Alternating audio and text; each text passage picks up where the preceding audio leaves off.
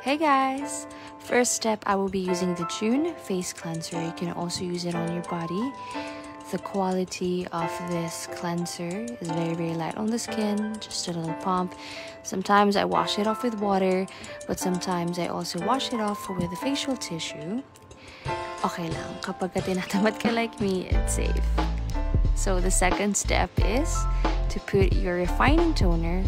I love this toner so much because this is all organic and has natural ingredients. It's super safe. I don't need to use any cotton pads or usable fabric pads to put it on my skin. Super safe, pwede siyang kamayin.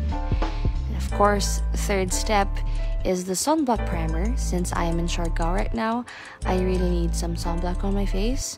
The effect of this primer is para ka naka-foundation after. So yeah, that's it. I'm done.